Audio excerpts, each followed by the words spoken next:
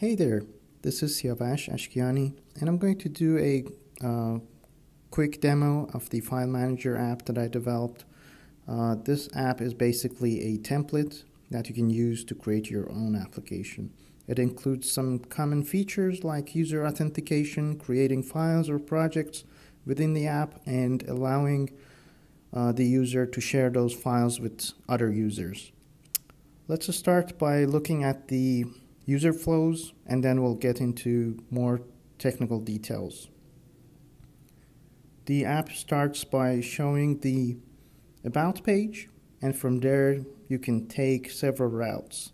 Some of those routes are protected, that is, you'll be challenged to enter your credentials. Let's look at the public routes first. Here is the About page, and then we have Help, Contacts, Login, and Sign Up. The remaining routes are protected, and if you try to access those, you'll be redirected to the login page until you enter a valid username and password. The entry point to the password protected area of the app is through this app link, or of course you can type in the URL directly if you know the route. Once a user is authorized, then they can see a list of their files, and they have the option to create new files and share those files if they want to. I'm using the term file in this project, but it's really a reference to the type of object that your final application is dealing with. For example, if you're creating a text editor, then a file will be a text file. If you're creating an application like Setit, then a file will be a Setit project.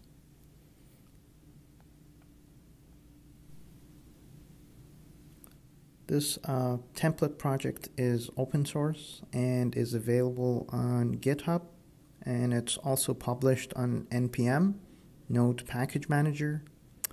And here's the link to a live instance of the app, and we're going to look at that next. Actually, let's take a look at another project that is built on top of this template. This project is a simple online notepad. This is the link to the live project. Here I am going to log in and create a new file or a note,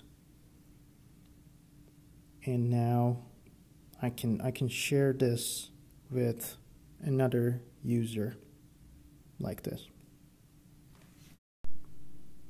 That was it. So check out these apps, and let me know if you have any comments or suggestions. Thank you.